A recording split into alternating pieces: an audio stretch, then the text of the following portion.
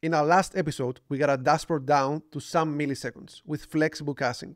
But what if we need the same report data multiple times in request? I'm Harris from Laravel News, and today we'll eliminate duplicate cache hits with memoization. Let me show you a problem that happens more than you think. Let's say that we need to access our dashboard report multiple times. We're going to remove the benchmark final for now, and we might need it later on. Let's go ahead and add this in our routes file.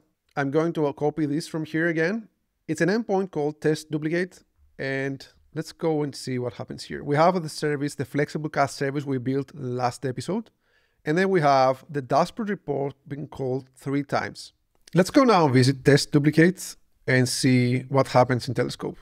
Let's go and check Telescope, and we have 31 milliseconds up here. Let's go down in their cache operations. You'll notice that its dashboard report call triggers multiple cache operations because it internally calls get top customers optimized, it calls the get daily breakdown optimized, and get average orders per customer we had so far. With flexible cache, that's a lot cache checks. The first call sets up all cache, but subsequent calls still have to check cache each time. That's multiple cache hits per dashboard call. Let's go back to our code. We're going to use something called cache memo, which solves this issue. It stores cache values in memory during the request, so you only hit cache once. Again, let's follow the same pattern and let's create a new service. And this is going to be called Memoization service. We will use the flexible cache service we already have in this case. So let's add a constructor and let's pass flexible cache service. Let's add it up here as well so we can utilize it. Perfect. Let's implement the function called dashboard report. So dashboard report. We have the period as string again. Let's default that to month, and this is an array. We will need a key for our cache. We're going to name this memo key, and this is going to be memo dashboard, and then we'll use periods. And let's return and use cache facade again. Let's import that before anything else. And this time, instead of flexible, we're going to use the memo function. So remember, we'll use the memo key. Then we also pass 360 seconds. And let's also pass the callback as well. Inside the callback, what we will return is this flexible cache service. We will call the dashboard report and pass the period as a parameter. By using memo at the top level, we avoid all the underlying cache checks on subsequent calls. The first call goes through all the flexible cache logic, but after that, we get the entire report in memory. Let's add our Memoized service to the controller. So let's go back to dashboard controller, and here we also add a new one called Memoized.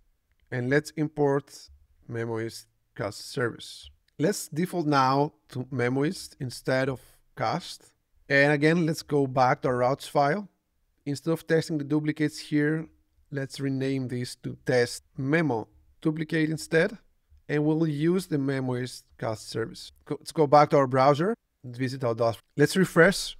Let's go back to Telescope, request. Let's see the top request. This is what we have. Scroll down, and you'll see now that we only have one cache hit. It has to do with a memo dashboard month.